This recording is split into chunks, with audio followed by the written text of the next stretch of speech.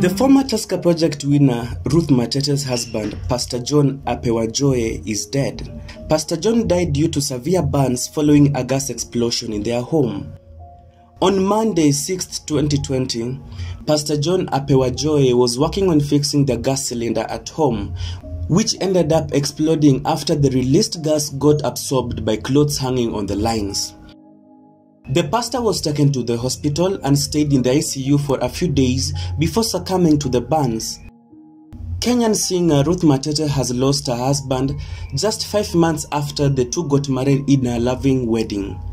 The news about their death was confirmed on Sunday, April 12th by the singer on her Facebook page, where she wrote, "My husband, beloved John Apewajoye, has gone to be with the Lord.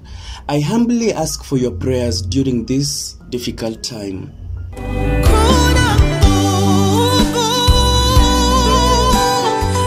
We as Devance Empire team, we send our heartfelt condolences to the family of Ruth Matete together with her husband. It is too early for Ruth Matete to be called a widow, even though we cannot question God, who is the giver and taker of life. Until next time, this is Devance Empire. End of discussion.